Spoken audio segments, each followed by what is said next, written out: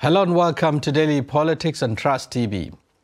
On this program, we discuss issues around politics, policy and governance. I am Shafiu Suleiman.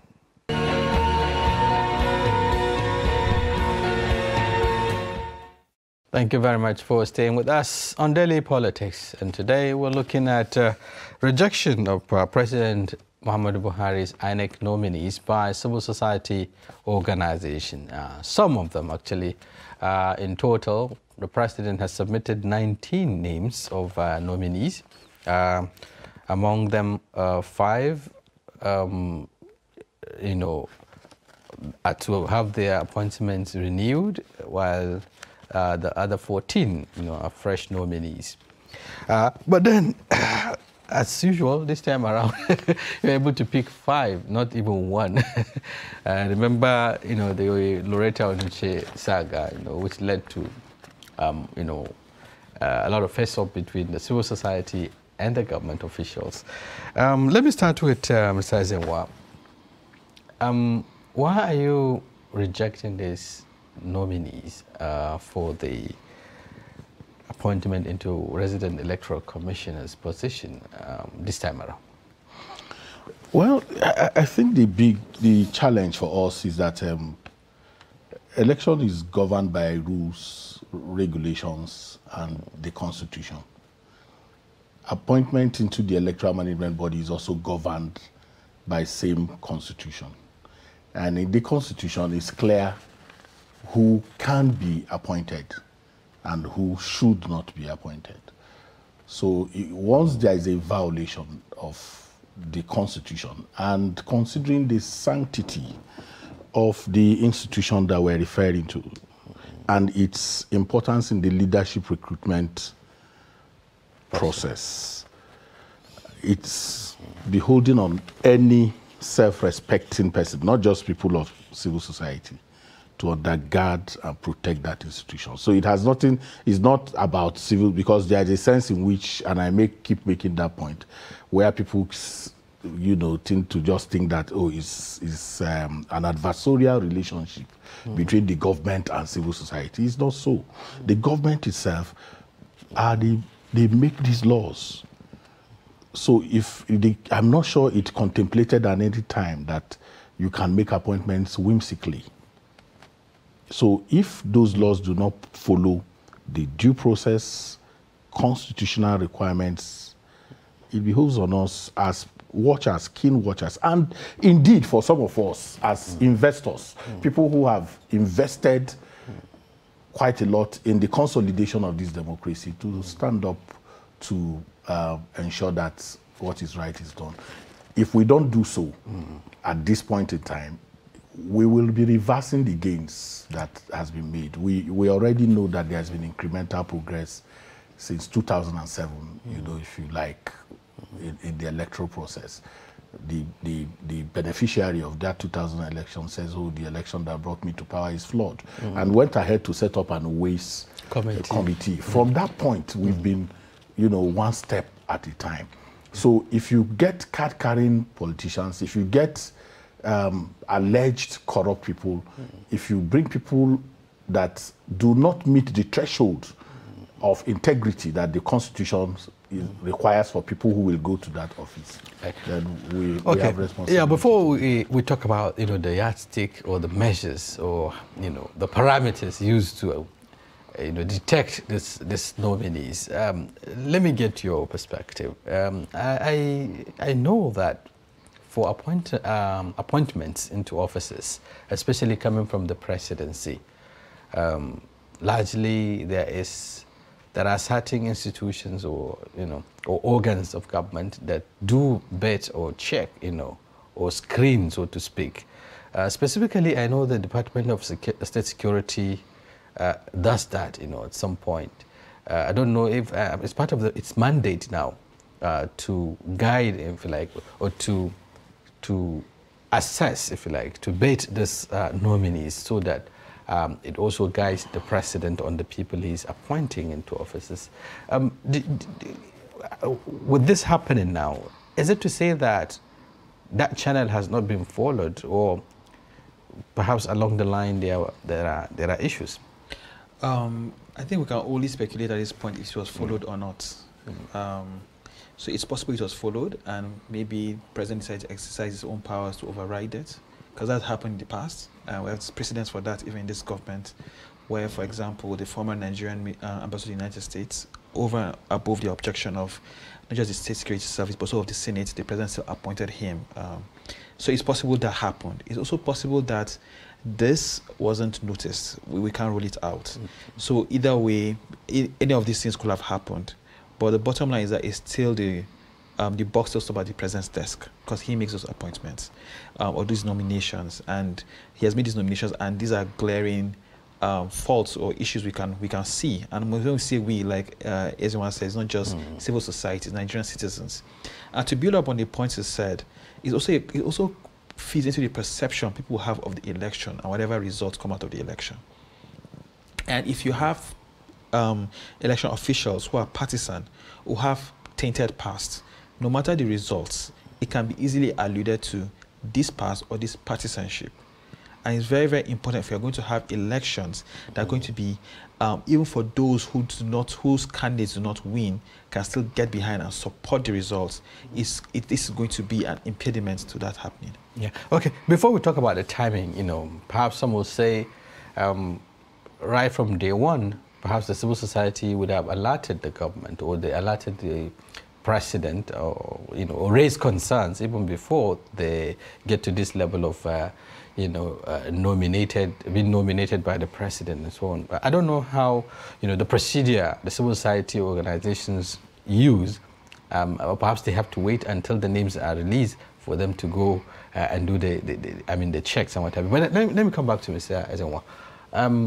These are critical issues now, talking about two key strong, objections: partisanship. I understand, based on your observation, some of these nominees have had one or two issues to do with the ruling party, that is the APC, isn't it? One of them was said to be also a relative to an APC chieftain or so, one of the national leaders of the party. But how does that align her, for instance? Let's take that as a specific case study. How does that align her with the partisanship, the affiliation of her relative? Mark just made the point about perception, okay, and legitimacy issues, because at the end of the day, it's about legitimacy. You can be elected, you can even work somewhere, but do the people truly believe that this institution that is called independent can serve that purpose? There is that challenge. Let me tell you, the singular interest that the governor of the CBN showed slightly, if you know the consequence, if you know what that has meant for INEC in terms of credibility, just even putting materials. You saw what we went through in Ekiti and Osun. So when you say, how does it affect? Take, for instance, somebody who is not just a member of the party, who has been an aspirant, just as recently as 2014, 2015. And then you make that person a resident electoral commissioner.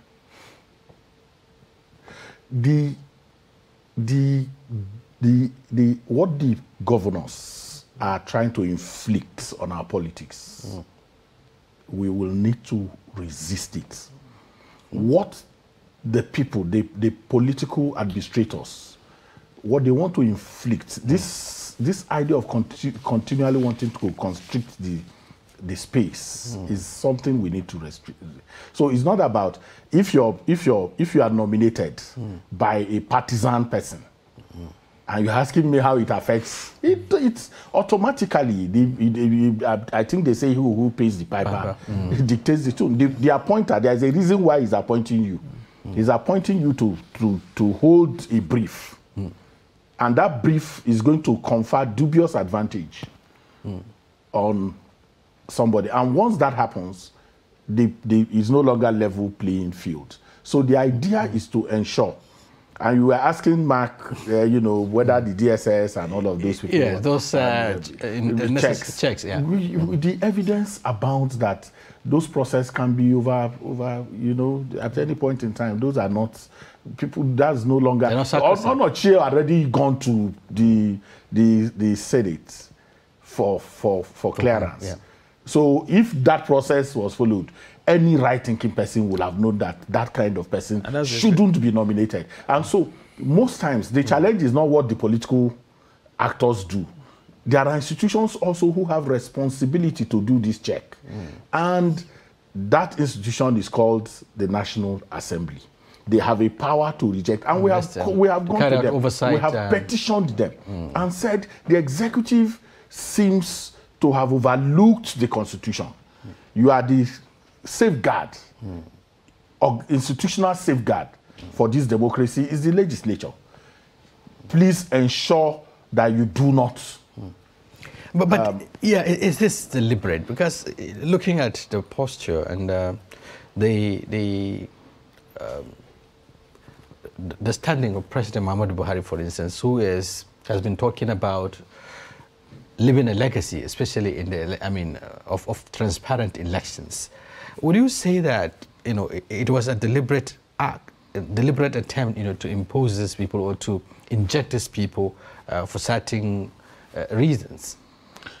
For me, I think you can't take it away from the president. There's quite some good steps he's taking to bring that legacy. But there are also elements within the system who try to subvert that legacy. Whether he knows it or not, that's his business. I don't speak for him. But I think that I have a responsibility. Whoever and wherever there is an attempt to subvert the Constitution and impose a process that will confer dubious advantage on anyone in the system.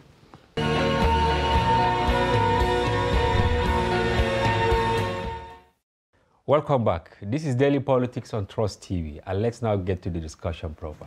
Prof, you are welcome. Thank you.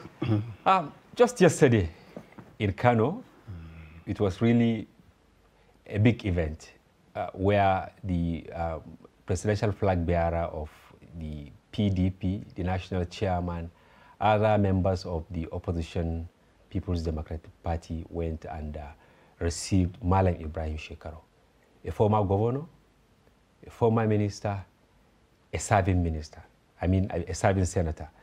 What does that mean to the NNPP? Well, I think, first and foremost, I'm happy to be with you, Hamza Idris, today. And we have been meeting for a long time. Yeah. But I think this is the first time we are meeting one-on-one. One-on-one on this project, on this program. Yes. Thank you very much.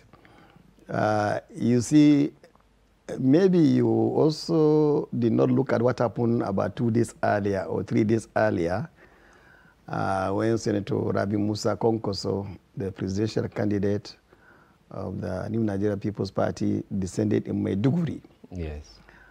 He went into Maiduguri. At the time, it was having a heavy rain all over the place. But because of his charisma, his character, his acceptability as a leader in this country, people defied rain, defied all the obstacles, and went all over the way to receive him in a mammoth crowd unprecedented in the history of Borno politics. So for us, that's what matters most, that we as a party, we are moving forward, we are advancing forward, and I do believe it because some of the political actors in the country are getting frightened or threatened about the, the growing popularity of NNPP. That's why they have always been trying to push into us. Okay. But you see, people take decisions every day about their personal life and their political life. So if anybody who was part of us decide finally to leave, to go to another place, it will not stop the train moving. The the NNPP train is moving very fast and moving across the country. If you have looked at what has happened, not only in Maiduguri, but when Senator Rabi Musa Konkoso went to Kaduna, when he went to Bauchi, when he went to Gombe, and when he went to Kwara, in virtually all the states he went, you could see that there is something that is a phenomenon that is emerging. The Nigerians are standing up and rising up and saying that, yes, this is the time we are going to have a leader we can trust. Yeah. So that's what is important. But you see, Prof, if you look at Kano, it's really significant considering the, voting population in Kano. Then if you look at the strength of Malam Shekarau, the strength of Konkoso, if these two leaders can come together, it will send a big signal, to other political parties. But now, within 3 months, most likely there must have been some underlying factors that led to this. Can you share some of them with us? No, I think we as a party, we have taken a principled position that will not engage in unnecessary controversy over anybody who leaves the party. Because as one leaves, yes, 10,000 others join the party on daily basis. Therefore, we do have respect for Senator Ibrahim Shekarau. It is his decision. But I know that everybody who knows Kano politics also knows that when you talk about Senator Rabi Musa Konkoso, Konkoso is Kano and Kano is Konkoso. Have you made some effort, most likely, to reconcile them as the national chairman? Like I said, I don't want us to drag this matter beyond this point. Yeah. Whatever happens has happened. Okay. Like I said, people take decisions every day. Yeah. About their personal life, about their family, about their politics. So if Senator Shekarau felt that he is better off living a senatorial seat, because the NNPP offered him that senatorial seat, and I'm sure it is good to go on the day of election, he will just cross over, continue with where he is. But he feels that he is better to abandon that one and go to a region of uncertainty, of doubts, and he feels is comfortable with that arrangement, so be it. But definitely, as you know, that what we have been trying to do as much as possible is that we try to give respect to everybody, we carry everybody, and that's why almost by the time he joined the NNPP, very late in the day, but still he was given the due respect, and then he should continue with his senatorial position. And maybe one or two things may not happen the way he liked, but I think the overall interest of the country would have been more important now, not the personal issue anymore. Yeah. Everybody knows the NNPP emerged largely because we are concerned about the future of our country. We are worried that the current political parties that are been holding the country by the jugular over the past 22 years, people are not comfortable with what is happening. And that's why we came and offered an alternative. And we believe this is the most credible alternative you can have for now. So, God is in charge. Then what happens to his ticket? Because I believe viewers will like to know what you will do.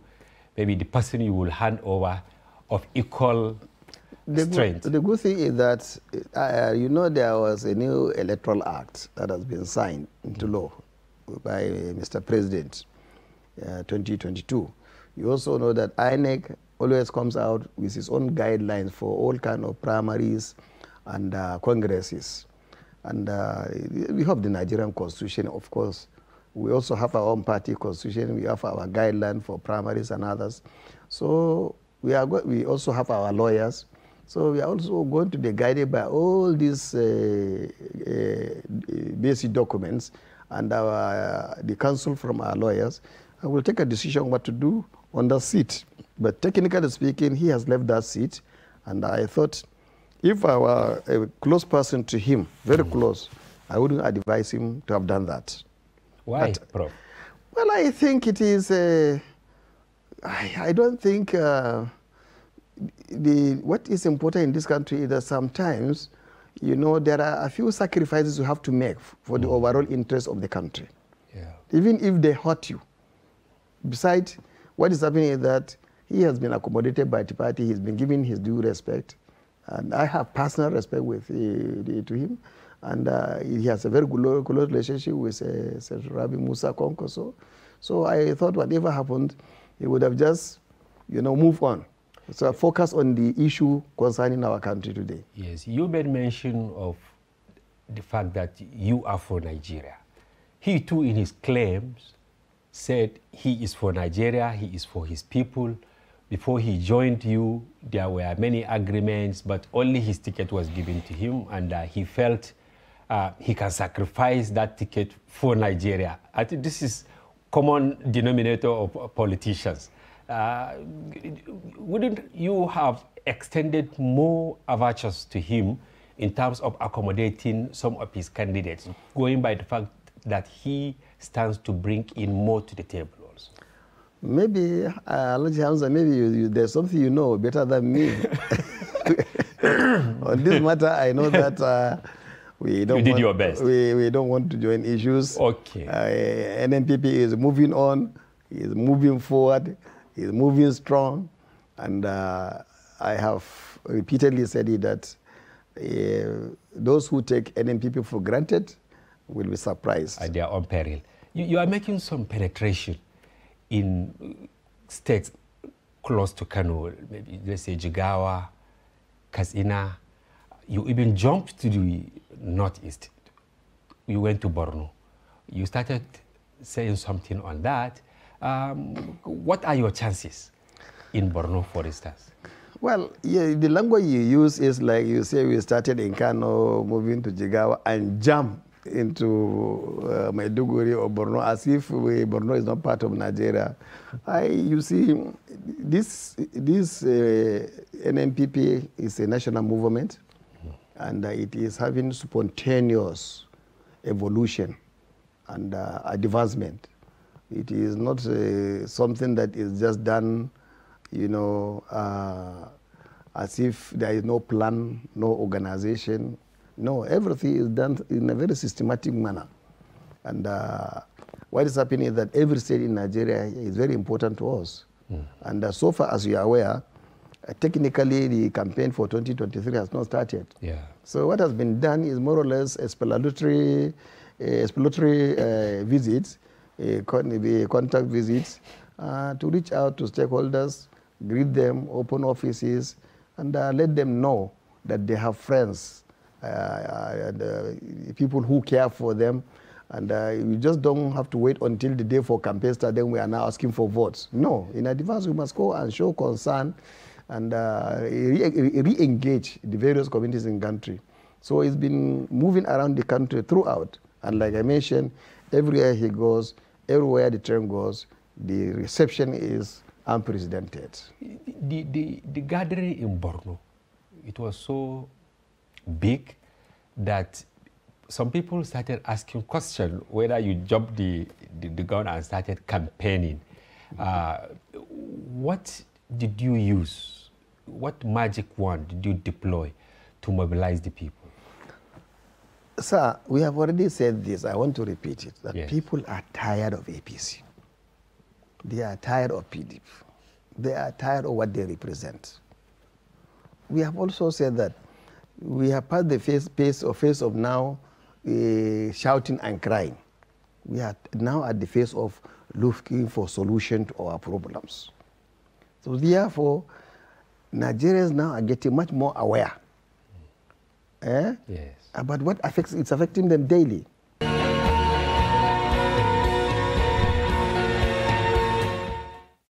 Welcome back. Thank you very much. Good. You can see it, Nigeria and brethren. Yes, maybe I should start with you, Mr. Emmanuel. 19.64% inflation, but these are technical figures. Now, in local parlance, how will you explain this? Inflation in July, 19.64%. Well, how I will explain is very, very simple. I think the previous month it was lower. We just saw a 2% rise in the inflation rate. It's quite unfortunate. And when you look at the rates, it's, the impact is still on, based on the fact that there are many factors to be considered. We are having like food prices are going up. Food prices went up by 50%. We're having a porous security. We're having failing infrastructure. All these factors help, and also high unemployment rates. I mean, the educational system, students are on strike. All these are factors that when you put together, of course, there's no way a country can actually function properly when all these different sectors are not really functioning, very well. That's why we are having a very high inflation rate. It's quite unfortunate that we're supposed to see a decline, but we are seeing an increment, you know, from the previous month to this present month, which is not really good. And this is the time for, I think that we need a strong economist to actually come and put in some things in place, because it's not really helping us. When it's actually everybody's affected. Food prices, you can't even go to the market right now. The prices of food yesterday is not the same as what we have today. Everything is virtually going up in prices. And that's what is causing this inflation rate to keep going up, which is not good for the economy. It's not, I can tell you that. Okay, Malan Jamilu, what is your take on these figures released by the NBS? I think the figures can be viewed in two different spheres. Okay. Sphere number one is a global thing. Okay. 10, 12, 15 years ago, for instance, the price of gold in the international market was about $600, $700 per ounce. Today, gold is $1,800 per ounce. So you cannot say, or you cannot exclude Nigeria from the global trend of that inflation. Those figures of gold sold in the market also must reflect on our own economy. Now, what we need is, how do we differentiate, or how do we calculate the difference between the global inflation and our own local inflation? Then we now come back and look at our own local inflation. You see, if you look at that one, it's about 300%. The global figure. Index, the global figure is about 300%. Yes. Okay, if you come back to Nigeria, the last time we had single-digit inflation was ages 30, 40 years ago. Now, possibly the trend, we would say in the mid-1990s, the trend was a bit slower, because I remember between 1991 to around 1997-98, there was just about 3-4% inflation. But today, it's almost on a monthly basis. These things are, you can look at them from not only from our socio-economic point of view, you also look at them from our political point of view. There's great political instability, and these things are definitely impacting on what the inflation is. You see, local man on the street, he keeps crying that, okay, I bought a loaf of bread in January, let's say 300 naira, but now it is 600 naira. He tends to really be in difficult situation to understand that, is it just the cost of flour or what? What is your take on this? Because there is a wide gap. The locals are not being given clearer picture of what is really happening. Yeah, if you check what is happening, for instance, for the locals that don't really understand. But I can tell you, when you also go to some rural parts of Nigeria, they also understand, because of these porous security issues we're having. Most of this food are being produced in the rural areas, and where, if you look at it, people can't even go to the farm right now because of bandits and there are a lot of insurgencies that is happening. And all these are impacts, is actually impacting on us. Like for instance, I was discussing with a farmer last 2 weeks, and he told me that he has not been to the farm for 3 months. 3 months? 3 months right now, because he can't go to the farm. He lives around Abuja? No, not in Abuja. Okay. He can't go to the farm in Zamfara, for instance. The reason is because of banditry. And now, most of these states in the rural, most of these states are actually the food producers that feeds the country. I'm not talking about most of these foods that has been imported into Nigeria that is affecting other things we do. We're talking about the local things that we sell here. They can't go to the farm and they can't produce. And when there's a shortage in food supply, the prices will go high for the limited ones we have. So right now, like what he explained, prices are going up. And when you meet most of these guys in the rural, they actually understand a little bit, because they are also experiencing this high rate of insecurity. And it's affecting everybody. That is even local. Now, when you also talk about foreign, some of the things that are being imported into Nigerians, we can't even do that right now because of the war going on. You know, we used to import most of the wheat from Ukraine, but we can't do that right now because of the war. So all this is going to lead to, even the ones that can be imported are limited. All this leads to increase in prices of what we have available. And these are what contributes to this inflation rise. Okay. Maybe let's talk to Dr. Dipel. Can you hear me, Mr. Dipel? Yes, I can hear you. Can you hear me? Good. Now, you live in the UK. How can you put the inflation figures there vis-a-vis how you are monitoring it in Nigeria? Well, as far as I can know, this is the first time in my lifetime to have seen the UK comparing itself in inflation numbers with Nigeria. Previously, before the war and the pandemic, once the UK inflation rate exceeds 2%, the CBN governor will be called to question by the parliament. The central bank governor will be called to question by the parliament to explain what and how that can be addressed. But now the inflation is triggered by factors outside of the control of the state, and they have to bite the bullet as time being. Now, they project that their inflation rate will be roughly 18% plus by next year, and that's roughly what Nigeria's inflation rate around that. So these countries are experiencing inflation, but the factors at the roots of these inflations, they differ, and that's why the policies to address them will also differ. Yeah, good.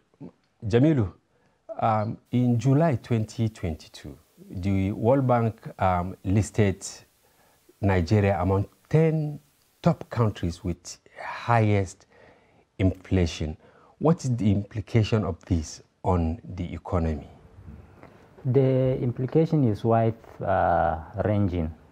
One, it will dampen our capacity for production and export production, not even for local consumption.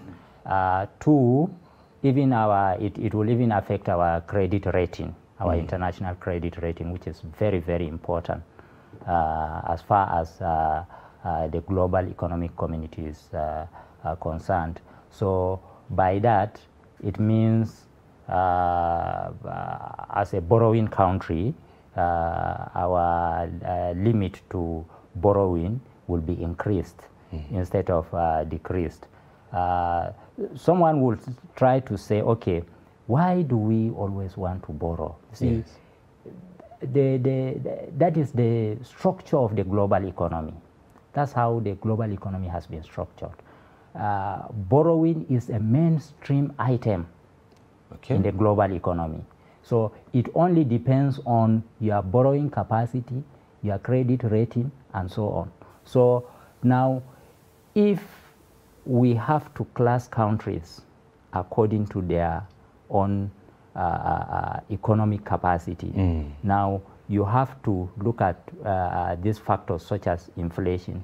So if the World Bank or any such institution is rating us at that, it means our own economic capacity is also decreasing.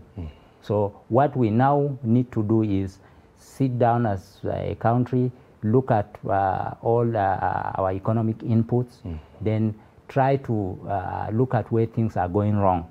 Unfortunately, the main items there are structural.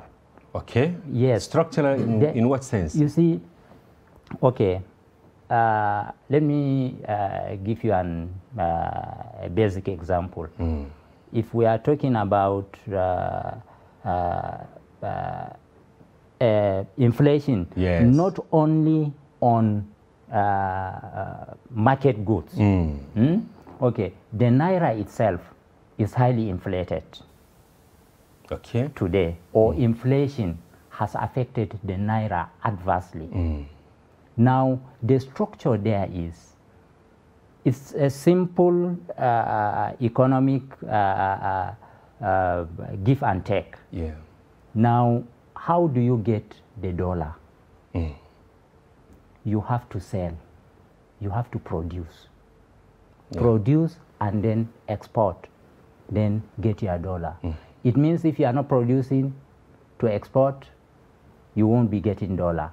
And the lesser dollar you have, the higher the price would be.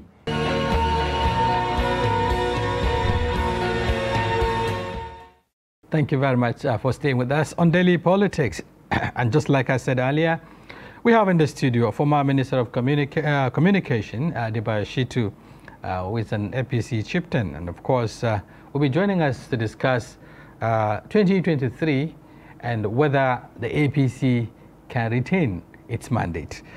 Thank you very much once again for joining us, Minister. It's my pleasure. Right. Okay. Let's go straight into this conversation. It's less than 28 days, precisely 27 days to the lifting of ban, on political campaigns across the country. And politicians are already strategizing, as we can see. The Southwest, is one battleground, some will say, looking at, the political configuration right now. Even though some will say because of the emergence of Senator Bola Ahmed Tinubu, the Southwest might be, in the kitty for APC. But there are also concerns that it might not be, a smooth sail. What will you say with regards to the Southwest? Is it going to be 100%, in the kitty for the APC? Let me tell you straight away, and sincerely for that matter, that our target is to get 80% of the votes in the Southwest.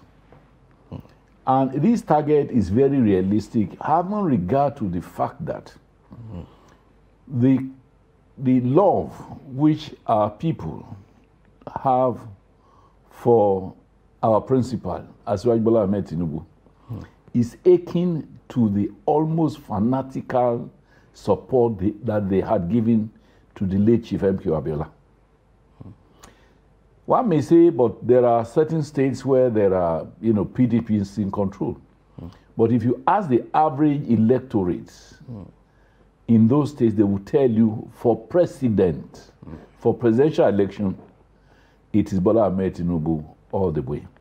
But then some would say charity begins at home, for instance. Recently, we had one of the spokesperson of the PDP, who did use that analogy. He said, they've defeated your principal, fairly and squarely in his home state, talking about Oshun. so if he can be defeated in Oshun, which is in home state, including his ancestral home. Yeah, look, there were local problems which is related to the governor there. I'm saying this with all due respect to him. I tried to mediate along the line between him and some people at the grassroots. Unfortunately, it didn't work. Perhaps there was a kind of overconfidence and so on and so forth. That was it. But I want to tell you, you can do your very independent investigation among the people in the Southwest, whether in Osun or your state or, Lagos or Ogun State or Ekiti and Ondo, and I want this to be put on record that I, forecasted that we will have about 80% of the votes of our people. You see, his emergence has actually done more than assuaging a lot of feelings. Time was when agitation for the so-called Yoruba nation was very top and it was spreading like fire. But nobody's talking about that anymore because they feel that once Asiwaju, having regard to his pedigree and what he represents as about the best in Yoruba land today, I mean, there's no reason why agitation for the Yoruba nation should continue. But is it about ethnic affiliation, for It is. instance? I don't. The point is, you see, we are not all the same human beings. Yes. People have different perspectives. People have different approaches. I, as a person, have always boasted that I'm not supporting Asiwaju because he's a Yoruba man. Neither am I supporting him because he's a Muslim, but because he's the best that Nigeria deserves at this point in time. Yeah, but beyond that, the point I'm driving at is this.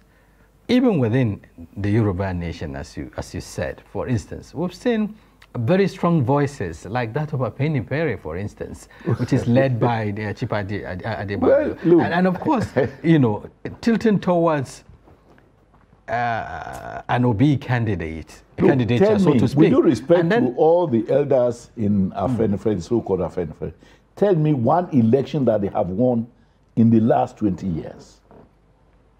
Either that of a member of the House of Assembly, or that of House of Rep, or that of Senate, or governorship. Are you saying that their voices are not loud enough? They may be loud. I mean, it's not the loudness in a voice, that determines electoral votes.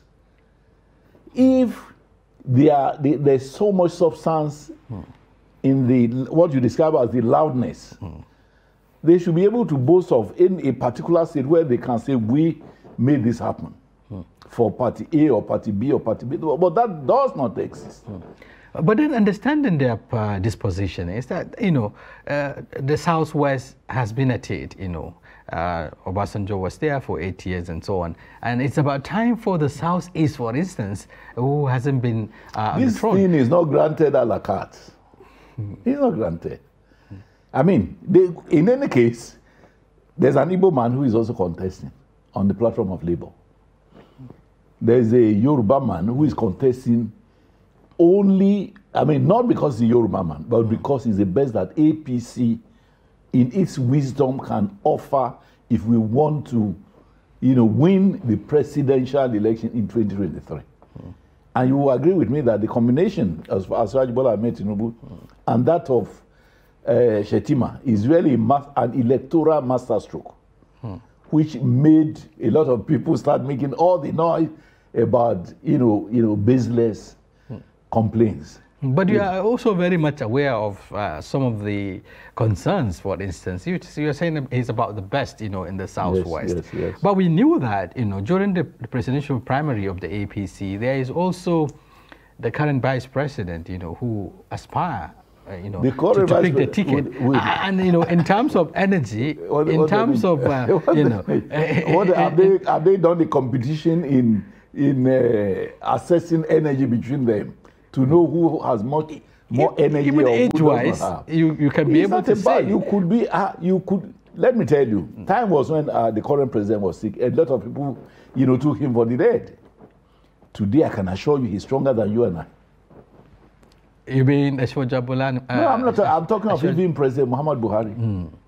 Today is as strong. He doesn't use walking stick. He's not aided in walking. So is Asiwaju Tinubu, and you can imagine the difference in age between CEO Asiwaju Tinubu, Bola Ahmed Tinubu, and President Muhammad Buhari. So it's not about age; it is about, and this is, I dare say also that to be a president is not about labor. It's not about physical labor. But we know what physical presence would also do in terms of governance. There's nothing to... Your presence will be required, at certain positions. There's nothing to distract or detract from the fact that Asiwaju Tinubu is as healthy and as strong as anybody other person around. You know, I mean, if you are a Jack, Mr. Jack, or you are whatever, I mean, is that all that the presidency requires by way of qualification? You need sound education, you need experience, you need exposure, you need dynamism. Of course, you also need good health. And we are happy to say that. You're pretty sure, you know, his present health condition. What is the health condition if you wish to tell us? Because, you know, we are going towards a very rigorous, campaigns. This time around, it's even 6 months, you know, straight, yes, so to speak. Yes, yes. It requires a lot what gives the impression that, look, Atiku is 76 or thereabout. Atiku is about 6 years older than Asiwaju. Why are the people not complaining about Atiku's age? I mean, it's a question of when you see that you have somebody, an opponent, who has, greater advantage than you want to paint him, red or paint him black, living merit, living substance. So there's no question about, the health of Bola Ahmed Tinubu, I can assure you. Okay, now going back to the trajectory, you were talking about the fact that, the Southwest is already, in support of your principle. Not only the Southwest. Let's look at the Southwest. I've even challenged a lot of people that. Because, yes, the reason why I'm asking this question, a number of people made up the Southwest, not just the Yorubas, for instance. If you look at religious demography, again, also, it plays a role. And then take, for instance, in Lagos, we know that a substantial number of, other indigens, of Nigeria, including Igbos, for instance, substantial number. And then there is also this concern about the raging youth, enthusiasm around the candidature of Peter Obi. Doesn't that worry you? Not at all, not at all. Look, charity must begin at home. What legacy has Peter Obi left for the people of Anambra, which will make even the average Igbo endeared to him? But he said the record is there for him to speak for him in Anambra State. Which record? He left, a huge amount of money after leaving the corpus of the state. The government money that he had invested in his private company. Is that what you are talking of? Could that be an advantage? I mean, if you talk of somebody leaving money, was he supposed to leave money? Is he a banker or is he a bank? But was the money for isn't that showing some level of prudence, what is the prudence? And transparency? Look, going to government is about going to perform for the benefit of the people, not going to keep the people's money which he was, using for his own business purposes. And you say that is an advantage. Are you saying that there is no performance to show? Well, I mean, if you know, please let us know. The people of Anambra are saying there's no legacy project that this Peter Obi of a man had left in Anambra. And ever since he's been going around to campaign, have you heard him list any achievements apart from saying that he left some money, which is even being disputed? I mean, is he a money keeper, or is somebody who ought to go and use the monies to develop education, to develop infrastructure, to build roads and bridges, and to take care of the health care of the people there? I mean, we should get our bearing right. We should get, the priorities right.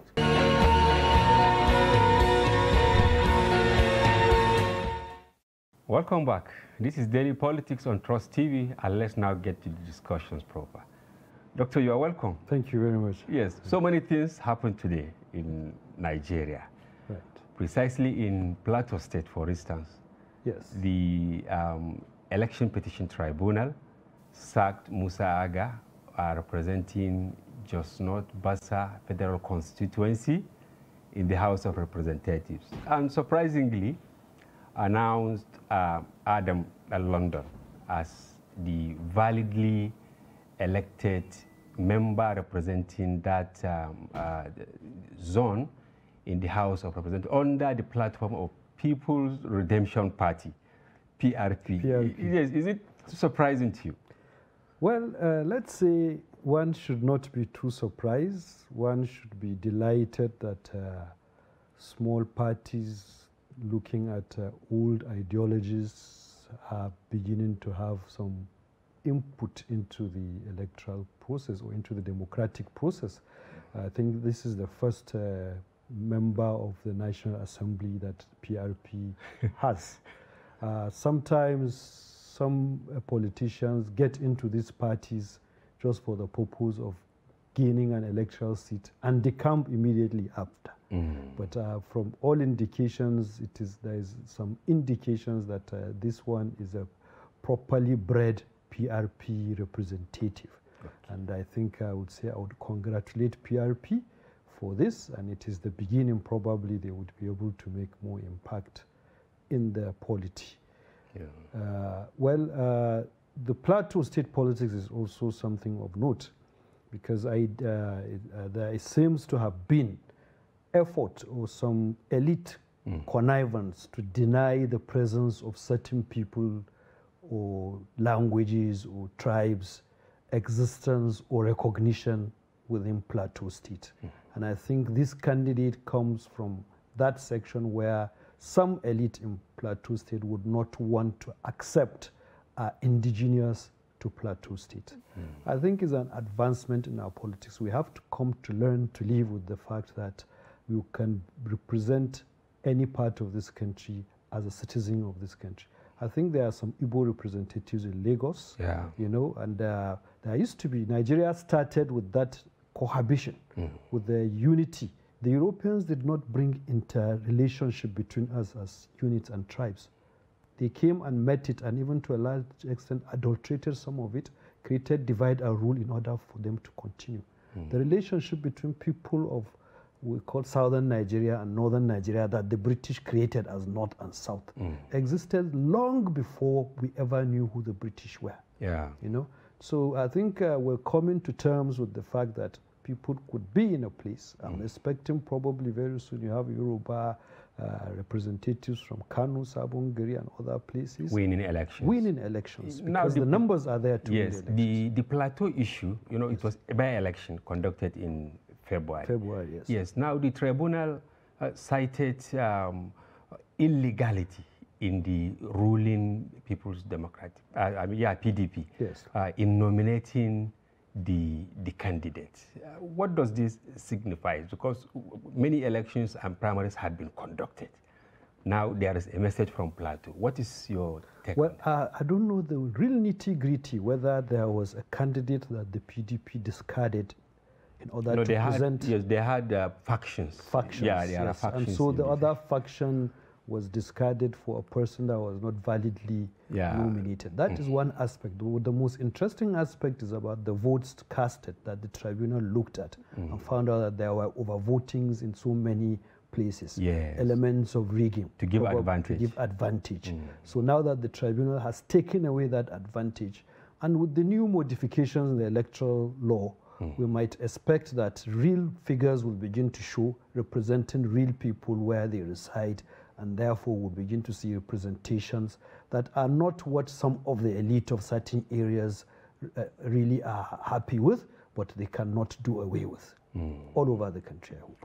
Yeah, still on Plateau, because there are real issues happening.